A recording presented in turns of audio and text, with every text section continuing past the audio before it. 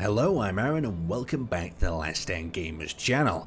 So I've got something to show you today, something that I really wish I didn't have to show you, but here in front of me is a machine that breaks the speed limit in Vanilla SE. And you're probably wondering, Aaron, why are you showing people this? Well, I came across this by accident on my server. Me and the team had a little bit of a Google and we came across a YouTube video showing how to build this. I'm going to show you how this contraption works and I want your thoughts and comments on exploits like this. The player who built this believed it was some sort of engineering masterpiece. It was the next level of SE, but to me and many other players it's simply just an exploit. Anyway, so over here we have our Turbo Camel 3000. Over here we're going to jump ourselves into the cockpit. You can see the camera is already broken from my previous experiment to a degree. So as we've got going on here, the Turbo Camel isn't super quick. It's actually pretty damn slow, and if I blast myself over here, I am not going to exceed 104, the speed limit.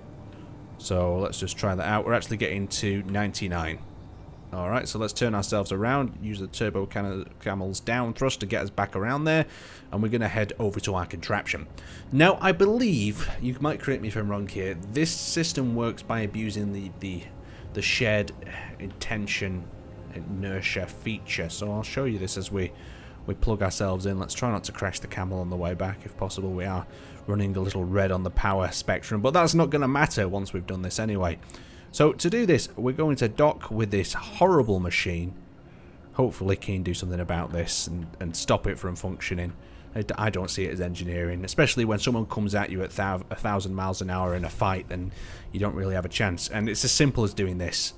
You delete the top panel. Now this ship has turbo speed enabled. It also has a little bit of a rotational bug to it, but a lot of players can overlook that.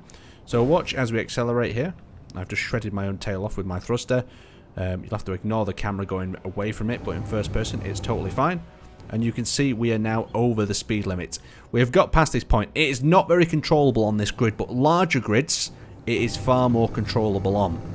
So you can see we've passed the speed limit. We've not done anything special. We've not acted any particular mods.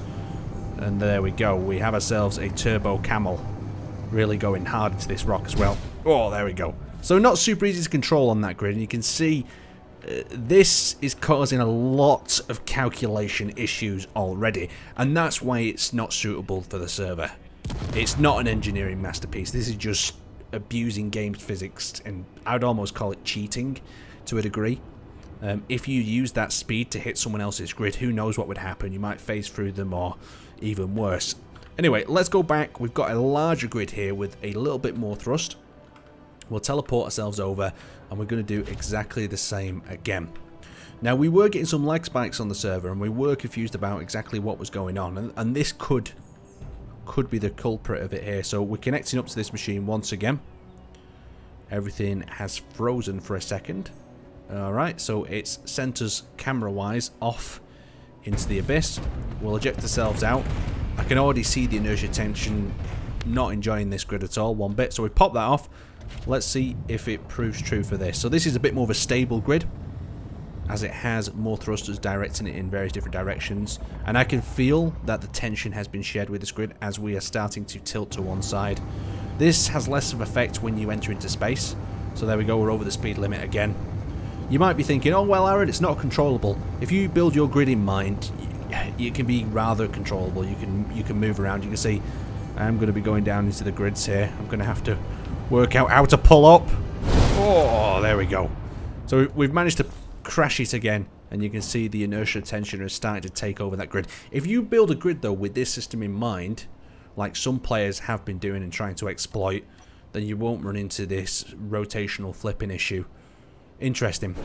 It's a big worry. Definitely an exploit, and I would hate to see it on the server. In fact, anyone I do catch doing stuff like this on our servers, we do have to kick off. So to get one of these up and operational, I know the exploiters are really going to love this, aren't they? We're showing you how to build it together, but I'm going to show you because then maybe Keen or maybe someone else can look at it and go, well, here's a fix for it. We can stop that from happening.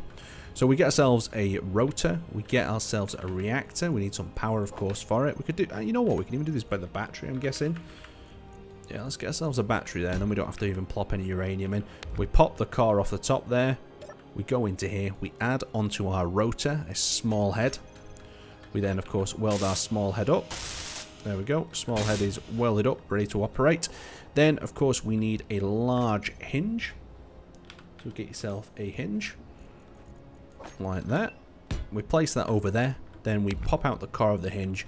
And this is, it's so simple and straightforward, but the effects of this on a server or even in combat, if someone is going at these speeds, it's going to be impossible to stop them, especially with all the physics calculations just being thrown to one side. So we've got it up to this area, and I believe it is 2 across, and then we can add the hinge. No, is it 4 across? One more?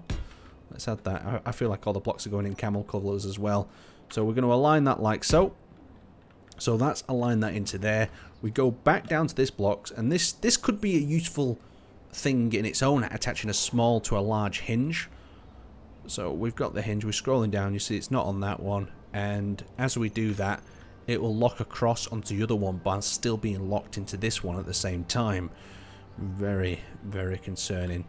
Next up, we're going to add ourselves a merge block, like so on the end. There's a little merge block for us. And that is it. That is how the system is set up. We need to finally go to the hinge. We share the inertia tensioner, and we also lock the hinge. And we have built ourselves the contraption. Of course, we could have it going up to the side. We could do whatever. Let me know what you think of this in the comment section below. To me, this is a stupid exploit with dire consequences to both the server and other people who are playing with it. Hopefully Keen will do something about this. Anyway, thanks for watching, and I will see you next time.